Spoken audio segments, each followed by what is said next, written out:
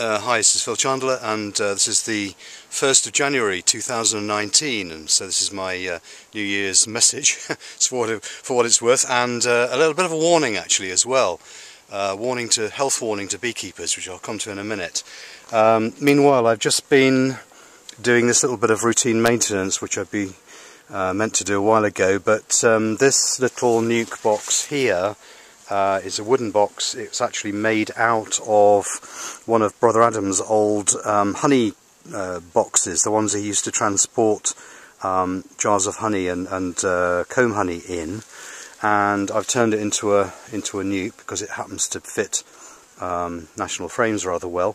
And I came up to the apiary here and I discovered that I had left this rotary door, gate, whatever it's called, in that position, like so, and so the bees were having trouble squeezing through the grid there. That's actually a queen excluder officially, but I think these bees they were struggling actually. They were kind of half in, half out, some of them.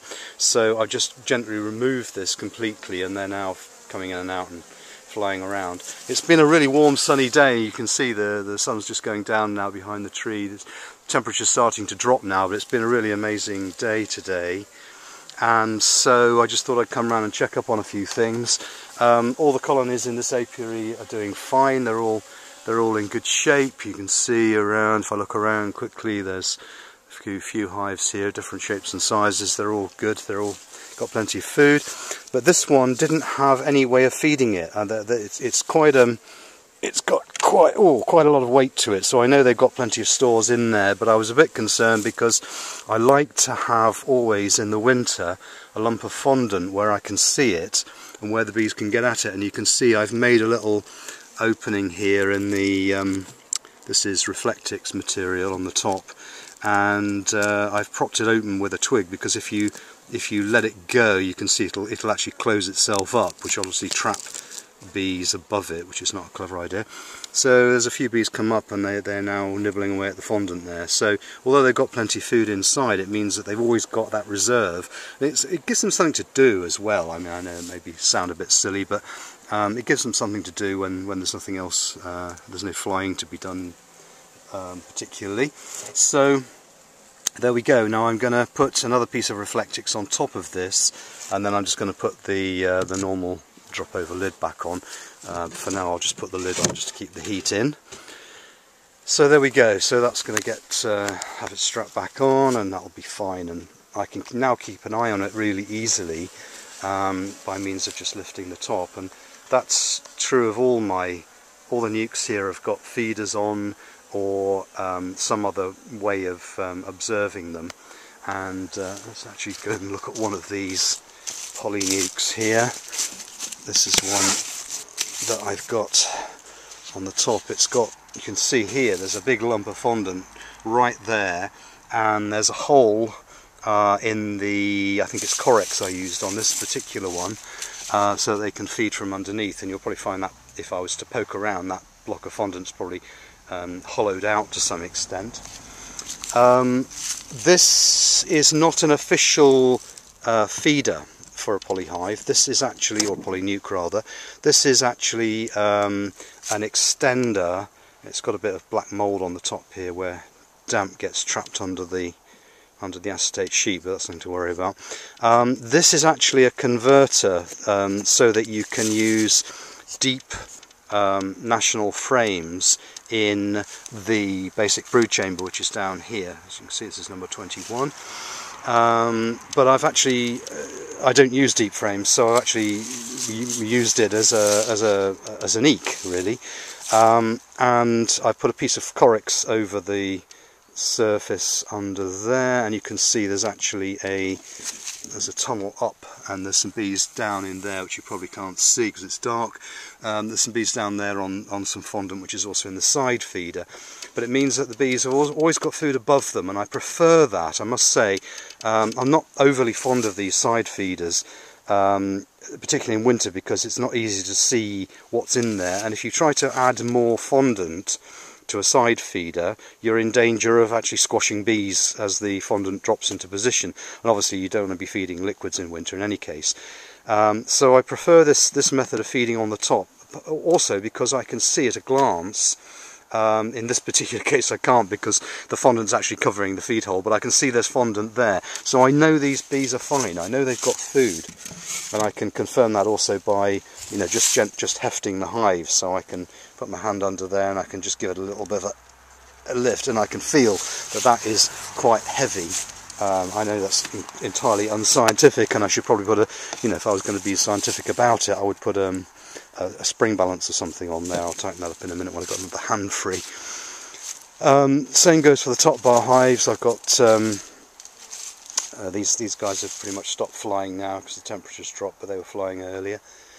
So all's well and everything's fine here. Okay, so let's come now to the little health warning I wanted to give you. So I'm looking right into the camera now with the sun set in front of me. And I know you're used to seeing my normally peachy and flawless complexion on these videos, but you might be able to see right now, right under this eye here, there's a dark spot. Now that dark spot wasn't there as of the beginning of November last year, so literally 2 months ago there was nothing there.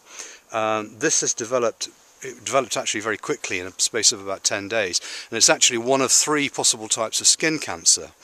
And that I'm hoping to, I'm on a list to have an operation on it soon. You know, it's probably quite a routine thing. It's probably nothing.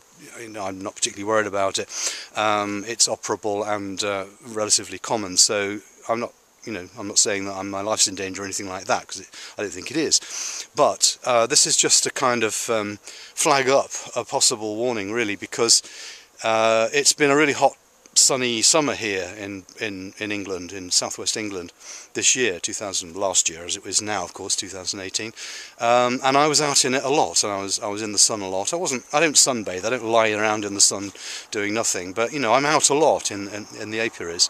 Usually I have a hat of some sort on, but you know, it looks like this was probably caused by too much sun exposure. So 2 things really. One is, you know, if you see a dark spot, and this is apparently quite a typical place for these things to develop. If you see something like this on your skin and it's not normally something you would have, then just keep an eye on it, because if it gets into if this spreads into your lymph nodes, then you can be in serious trouble, and you know, then you're talking about serious chemotherapy and things. So hopefully this is benign, and you know, hopefully you'll never get anything like this, but just a warning really for people like beekeepers who are out in the sun a lot. Keep an eye on your skin, parts of your body that are exposed to the sun routinely or frequently. Just keep an eye on it, and if anything like that develops, then go see your doctor pretty quickly, like I did. And in this country, the NHS being you know, totally wonderful, and how would we do without it, but you know, they're on it straight away. They were on it, and they got me an appointment with a consultant, so, and you know, I'm expecting to have an operation anytime soon. So there you go, just a little warning. And other than that, I hope you have a great year with your bees, and I'll be making some more videos soon. And this year my plan is to make a lot more videos, particularly about 2 things. One is top bar hives. I've neglected top bar hives a bit over the last couple of years because I've been busy doing other things, but also I'm really getting very interested in this whole business of the potential interrelationships between bees and fungal mycorrhizum, and this has been inspired by largely by the American mycologist Paul Stamets, and I thoroughly recommend going looking for his videos on YouTube. And some of you may be aware that a few years ago now I came up with this potential kind of rather fuzzy idea of something I called an eco-floor. And actually this hive here, for example, you can see, if I point the camera in that direction, you can see has one version of the eco-floor, which is actually made from industrial guttering, and the idea being to keep, to retain moisture in the bottom of the hive there, but also to maintain an ecosystem, hopefully, which has the ability to hold things like fungi and